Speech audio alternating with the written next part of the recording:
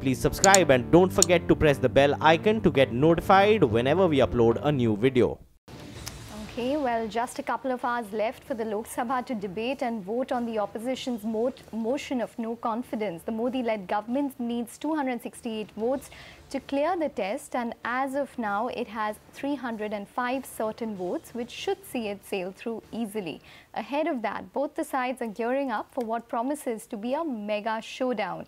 This is the first time a government is facing a no-confidence vote in 15 years. The last one was faced by the Atal Bihari Vajpayee-led government in 2003. It's pretty evident that the government has the numbers. Who will vote with the opposition? Parikshit Luthra reports on the numbers. We are going to see a 6 to 7 hour discussion on no confidence motion in Parliament, where the Congress and all other opposition parties are going to use this opportunity to take on the government over job losses, over unemployment, over farmers, over MSP and mob lynchings that have taken place in the country over the last couple of months. At the same time, the government is absolutely sure that they will sail through. In fact, we're looking at the numbers, and Shiv Sena has committed to supporting the BJP on the floor of the House. So this means that the numbers that the BJP has is about 305 plus. So really no problem for the BJP, and that probably has allowed the BJP to dare Rahul Gandhi to speak up in Parliament and criticize the government, because they feel it will be clear, the opposition's real intentions will be clear, and the government will come out victorious. Let's look at the numbers of the opposition. UPA plus other parties like the TMC, TDP, YSR, they are equal to about 119 MPs. Even though the opposition claims about 150, we get a sense that there would be about 120 MPs which would finally support the no confidence motion. They're not going to get support from the AIA-DMK, they won't get support from TRS and the Biju Janata Dal, and this would make about 68 MPs who are undecided or who may even go ahead and abstain from voting. And one of the reasons that we're picking up is because they don't want to be seen as following either the Congress or the TDP. So there are cracks within political parties as well. But the no confidence motion will be one to watch out for. There are some within the opposition who feel this is a mistake. Others feel this is the best opportunity to speak up and criticize the government and try and change the narrative. All right, that's going to be quite an interesting one. We're looking forward to it later this evening. Well, on that note, we'll slip into a short break. You come back, we'll tell you all the cues that are stacked up. Well, you're still tuned into Power Breakfast this Friday morning. Well, let's surprise you what took place on the markets yesterday. The markets recovered in the last hour of trade, but still ended in the red. The Nifty gave up 11,000 and the Sensex ended flat. Nifty Bank saw 0.3% shaved off, courtesy a 4% fall that we saw in Kotak Mahindra Bank reacting to numbers. Mid-caps continue to underperform, lost 130 points. How do things stack up from the political standpoint as well as global standpoint? We have Mangalam joining in. Mangalam, morning. Absolutely. We will be watching out for the 11 o'clock no confidence vote, Ekta, but cannot stress more on the underperformance that the mid-cap index has been showing, not just this year, not just this month, and not just this week. Even if you take a look at this month, the Nifty itself is up 2.5%, the mid-cap index down about 1.6%, the small-cap index a little more than that, and even the pharma stocks, where the street was wondering that perhaps a bottom has been made, those stocks are moving higher. This month itself, that index too has corrected about 4.5%. Yesterday, the stat that really stood out, 33 stocks at a 52-week high.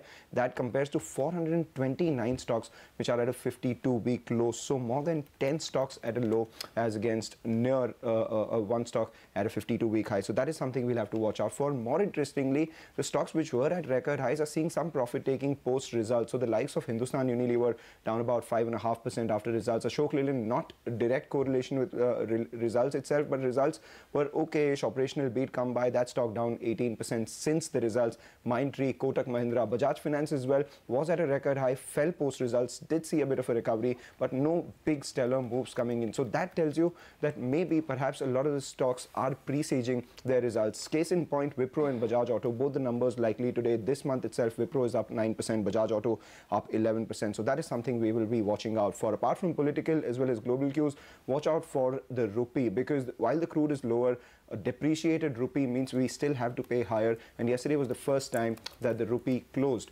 above 69. Though the dollar weakened overnight, this is something that we will be watching out for. Yesterday, yes, the markets did fall. The mid-cap index underperformed, but the gross volumes from the institutions was very low. FIIs and DIIs, average gross volume put together was less than $1 billion. So that's telling you maybe the mid-cap underperformance is coming in on account of perhaps some HNIs / portfolio management services as well. FIIs stacking up on index futures, also buying some puts, so that makes the no confidence mode very, very important. The markers are placed at the 10,800 put and the 11,000 call. Very important trigger today, 11 o'clock. That is something that we will be watching out for. TDP and others have moved the no confidence vote against the government, the first time since 2003 that this has happened. All right, Mangalam, what about stocks we can look forward to?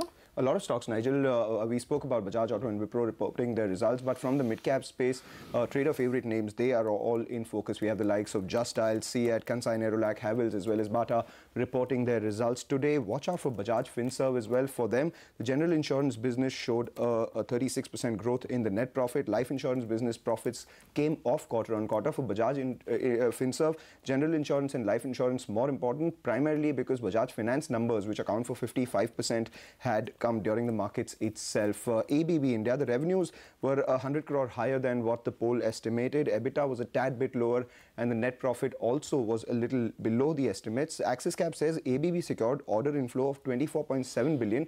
That compares with their estimate of 28 billion. So commentary, very important. So this is something we will be watching out for. Hatsun Agro, revenues were down 6%. Net profit moved by 7.5%. So that is a positive. That is something we'll be watching out for. Sri Digvijay Cement as well. We saw a revenue growth of 20% plus. The net profit grew a little more. So watch out for that stock too. Omax Auto. Now out there, the revenues were higher by about 13%. But on the operational front, the company posted a profit. This compares with a loss. So that should be a positive as well. Hindalco. Now, this will be very interesting because yesterday we broke that story with regards to the Aleris acquisition. The company has clarified to the exchanges that there is no proposal to acquire this and no such proposal has been considered by the board. So this is something we will be watching out for, whether they go ahead and do acquire it or not. Alembic Pharma received an establishment inspection report for their API facility in Karakhadi, and I'll watch out for Gulf Oil Lubricants as well as Castrol because Maruti has now gone ahead and introduced EC Star lubricants, which are coolants and car products, which are all across their workshops. So does that mean more competition for the listed guys or not is something we'll be watching out for. All right, thanks for that. Take a break now. But up next, Congress leader Shashi Tharoor believes that today's no confidence debate is a chance for the opposition to highlight the government's failures. Stay tuned. Well, the big test is here for the Modi government as it faces its first no confidence test. This bears a lot of significance in the run-up to the Lok Sabha polls in 2019, where the results will be used as a campaign tool against the opposition. PM Modi and Congress President Rahul Gandhi will speak today in the Lok Sabha as all parties have been allotted a specific amount of time to put forward their views on the motion ahead of the voting, which is expected to take place by today evening. Okay, well, Congress lawmaker Shashi Tharoor believes that today's debate on the no confidence motion is a chance for the opposition to highlight the government's failures. Listen in to what that conversation is with CNBC TV18's Parikshit Luthra. Last session, the budget session, a number of parties had put forward no confidence motions, particularly at the time of the budget. There was a great deal of anger at that time, and we saw something quite disgraceful, where the government appeared to be inciting their own supporters and well-wishers, in particular in the latter part of the session, the ADMK, which survives in Tamil Nadu on the largesse of the BJP government in the centre, to disrupt the House. In other words, it seemed that the government preferred to disrupt the House and pass the budget in the din rather than discuss any of the issues facing the nation. And after the washout of that session, many opposition parties said we have lost an opportunity to place before the nation the failures of this government. The economic mismanagement, the misgovernance, the agricultural stagnation, the farmers' suicides, the joblessness and unemployment, the decline in the economic growth, the rising prices of everything from cooking gas cylinders to the petrol or diesel the poor two-wheeler guy buys at the pump because the BJP government is slapping a 20 rupee tax. So it's more of a platform to speak. So but you know that they will not succeed. Let me finish my point. So we said we had this opportunity, and the BJP was so scared of hearing it that they disrupted the House, and should we not seize this opportunity again at the next time it comes around? So when Parliament came around again, many opposition parties, I think it was something like 8, may have been even more by the end of the process, it may have been a dozen, all said we want to have a vote of no confidence just so that we can express our dissatisfaction before the nation. And that's precisely what the vote of no confidence will enable us to do. So it's merely a platform to voice your concerns, voice your opposition, criticism to the government, but the Congress very well knows that it doesn't have the numbers for the bill to go, for the no confidence motion to go. The point of the debate and the point of putting these things across is also to bypass the media's willingness to allow the BJP's media management to dictate the narrative and dictate the headlines. At least for one day, if not for a week, you will have the country focusing on the issues that the opposition considers important. And you will also have the country listening to its own problems, which the BJP tries to mask under all this rhetoric of Hindu-Muslim talk and so on. So, but what will the message when the headlines say BJP wins the confidence motion vote in Parliament?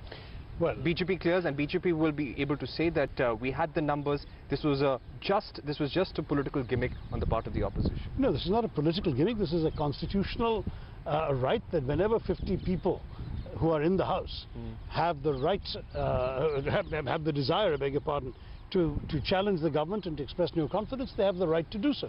And what's very important for us to understand is there are people coming from different perspectives. The Telugu Desam put forward the first vote, they'll be the first speakers. They have been much more concerned about the mistreatment of Andhra. In fact, the promises were not kept to Andhra. But you have others with other issues, and we will have multiple issues we wish to raise as the leading opposition party. I mean, frankly, how do we get our voice out to the people? This is an excellent way of doing so. Okay, take a break now. But up next, Bajaj Auto and Wipro will report their Q1 numbers. We'll get you the key expectations on the other side.